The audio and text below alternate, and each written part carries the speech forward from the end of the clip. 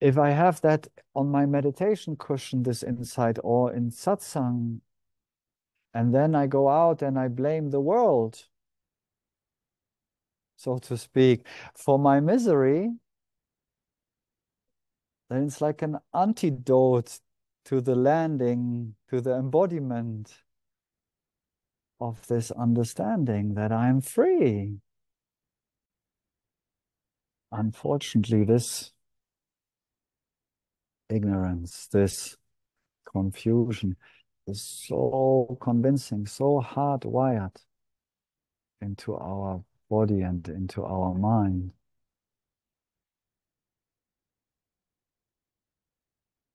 that even with great insight, with great understanding, maybe with some great awakening experiences that we had, this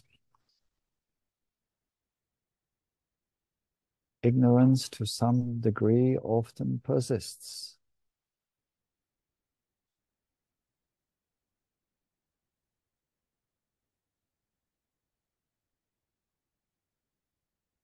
Meaning, I know now I am consciousness, or I am at least not only this body mind,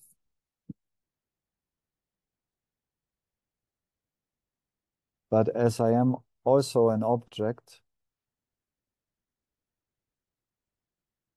and there are other objects, I can be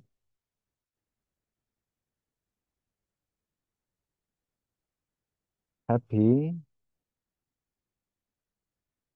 being consciousness, but I can be still unhappy by being confronted by life, circumstances, and things.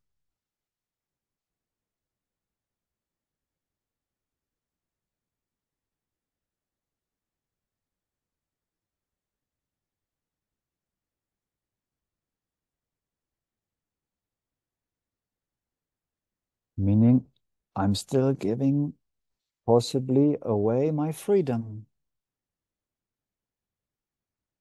my happiness to the illusion.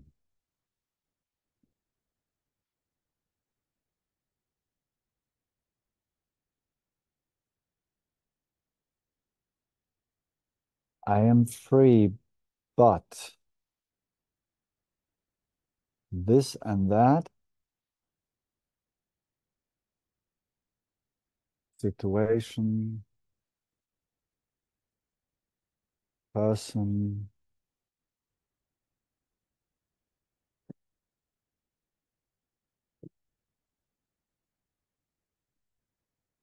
has still the power to apparently make me unhappy or happy.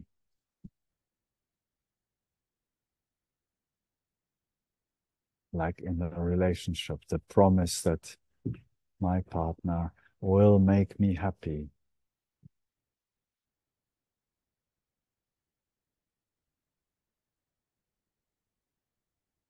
As a person, as something separate from me, if she or he gives me what I want, then I'm happy.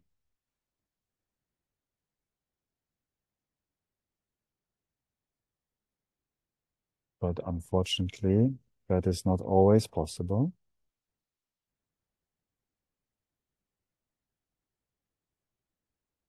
So with this remaining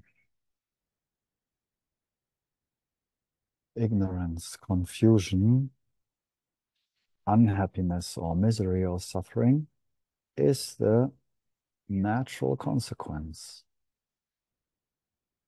If there are things there that can make me happy, then there will be things that still can make me unhappy.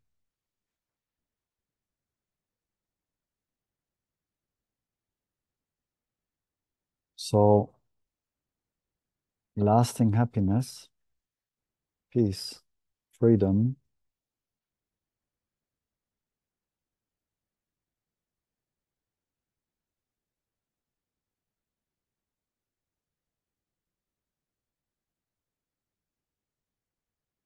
that we have to very, very clearly understand over and over again, because it sneaks in usually over and over again. This hardwired ignorance.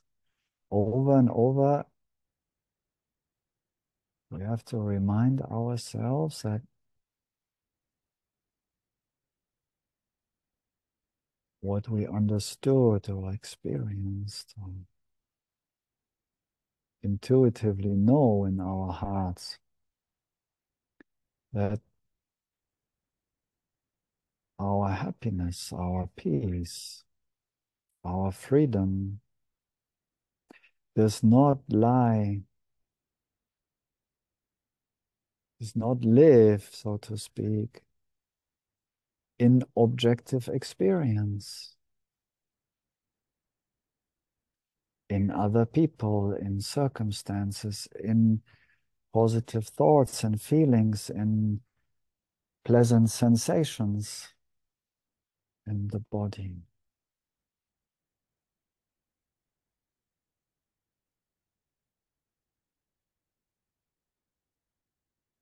That our freedom, our happiness is not in the name and the form, in the nama rupa, but in the consciousness,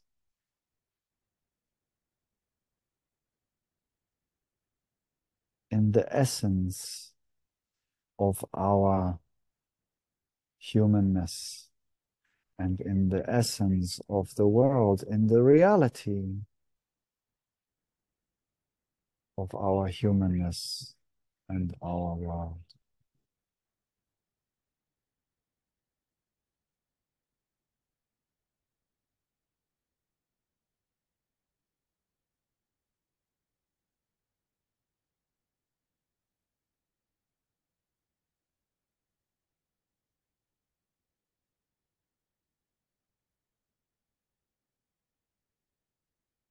It's usually a very huge leap, like a leap in this commitment to truth, this mumuksha, this burning desire for freedom, as it's described.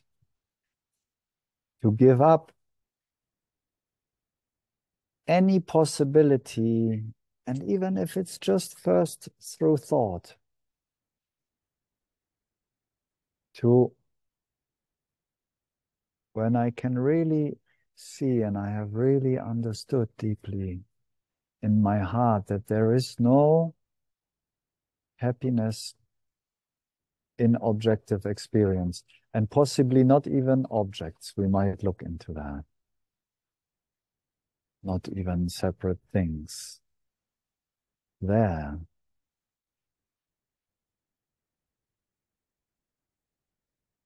If it dawns us that this could be true, or we know that this is true, we have to stop excusing ourselves.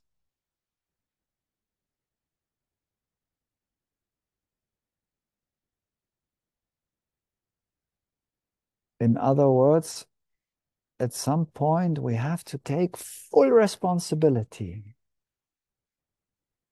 as consciousness from our freedom to take full responsibility and say, there is no such thing that could bring misery to me, consciousness.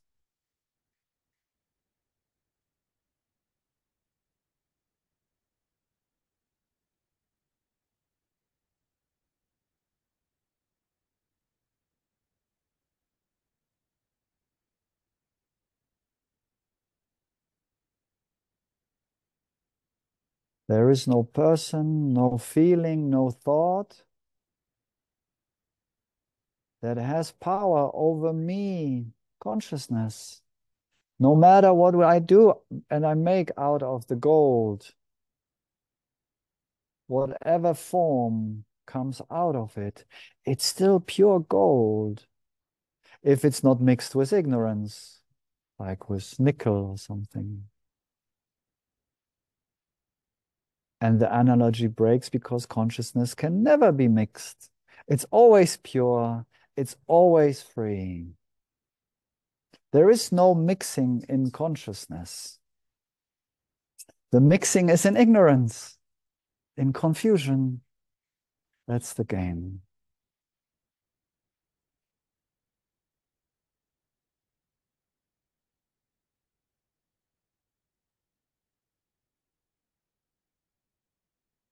So we can lament and cry about this human predicament, this Tipu game, or we take a stand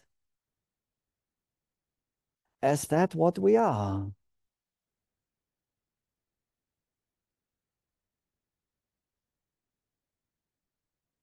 And yes, accept certain limitations in the human form. And yes, do the best. We are the guardians of our bodies and our minds. We do the very best to nurture them well, to feed them with good food and good people and good thoughts. And yes, yes, yes.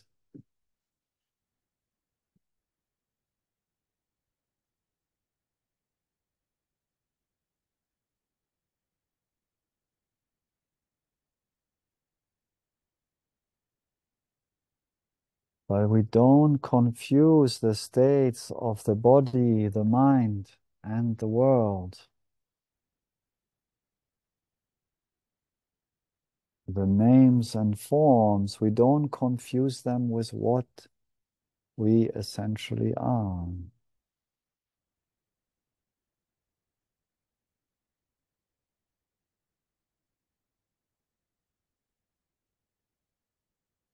We walk this direct path, this pathless path back to us over and over again. Just we go straight home.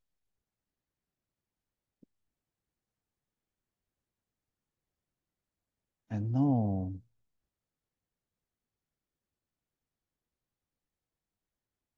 there is nothing to improve here, nothing to change.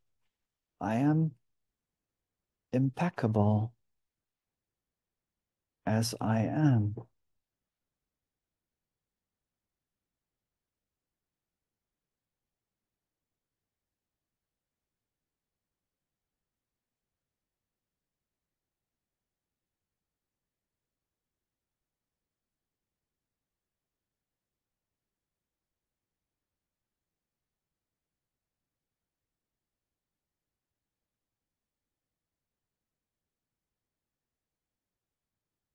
And if I find myself suffering, and I need the humility and honesty with myself, if I do, despite of the non-dual understanding that I am pure consciousness, bliss, happiness, peace.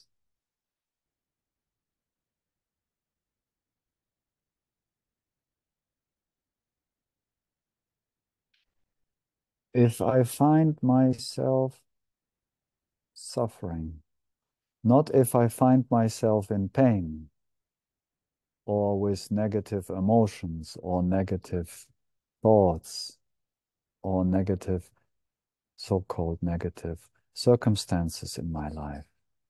But if I find myself in resistance to those phenomena in me, in my life, in other words, when I'm suffering again,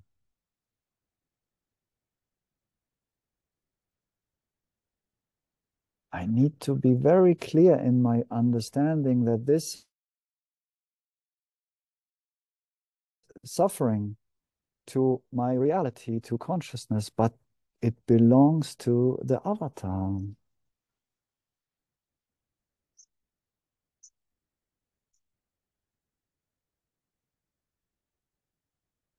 I have re-identified myself with this body-mind complex, with this object in consciousness, in me.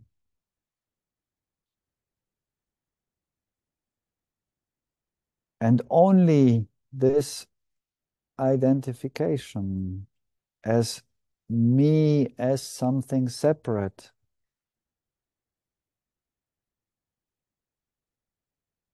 has the power to make me suffer.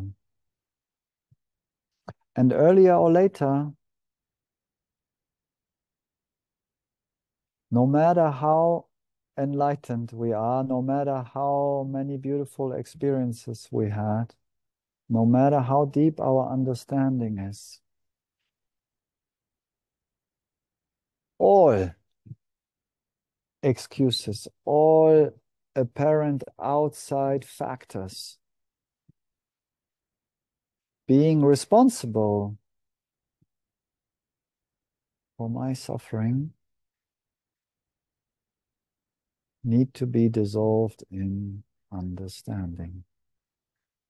In understanding that this is still traces of ignorance, of confusion, of misunderstanding.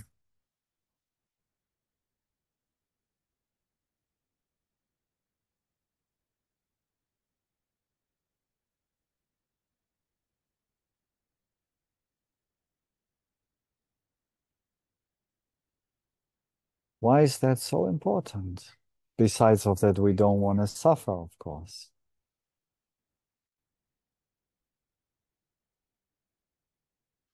Every time I give my power, my freedom away to an object, to a person, to the illusion of separate things, I give power to the belief and the feeling that I am a separate thing, that I'm a separate person. I dismantle in satsang and in spiritual practice maybe, and I have great insights, but I have to live the understanding every day. If I have that on my meditation cushion, this insight, or in satsang, and then I go out and I blame the world, so to speak, for my misery, then it's like an antidote to the landing, to the embodiment of this understanding that I'm free.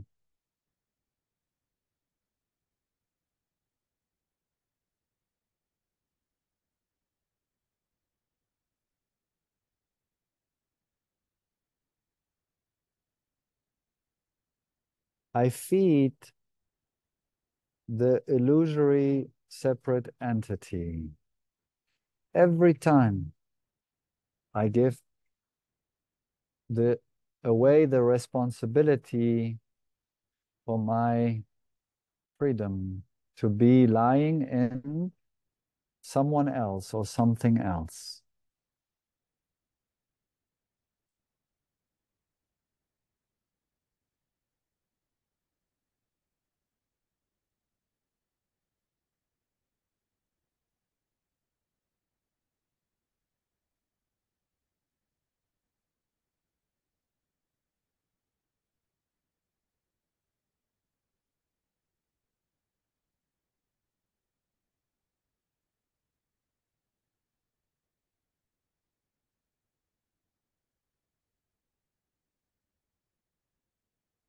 So in a way, embodying non-dual understanding, living up to non-dual understanding is a continuous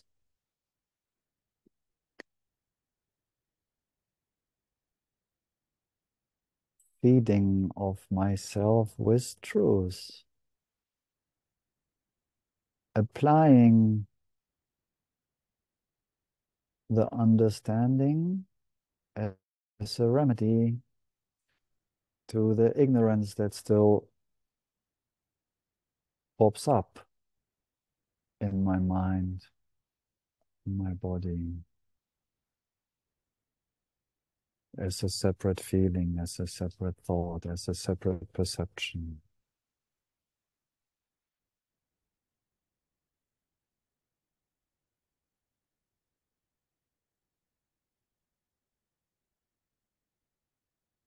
This is not so easy to swallow sometimes because there is just no room for a but in this understanding. It's either I'm free and happy always, or I'm not. There is no in between.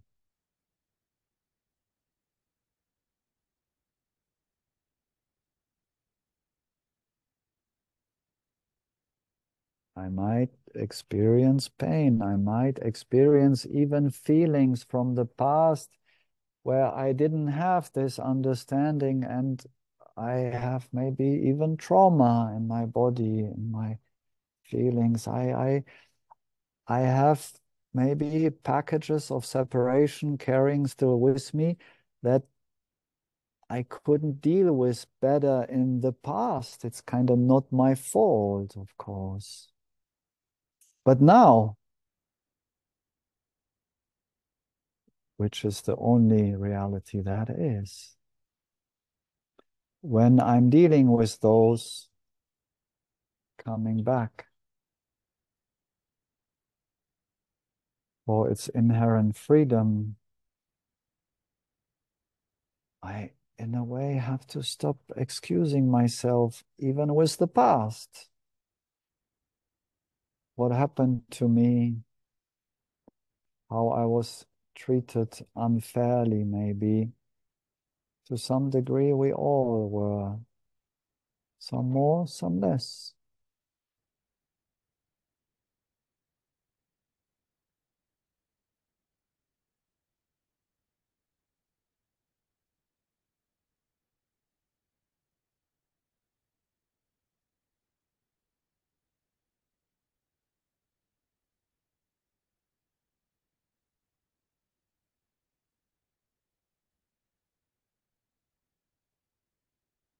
But whenever this separate thing, that separate feeling, that separate thought, that annoying circumstance, that vicious person comes into my life,